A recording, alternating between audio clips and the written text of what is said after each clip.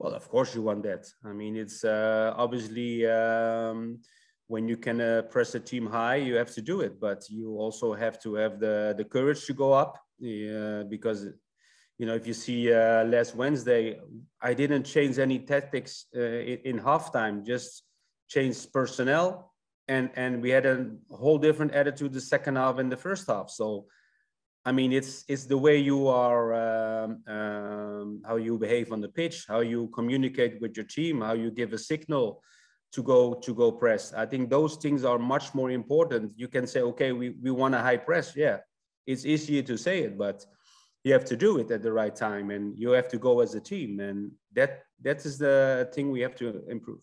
Well, what I said with the game plan.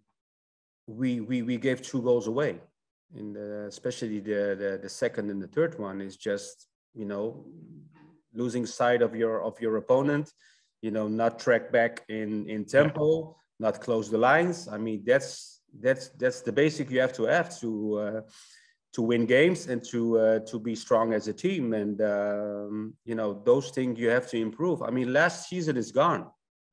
It's gone.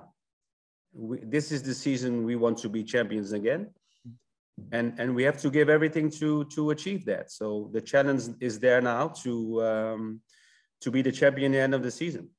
Thank you.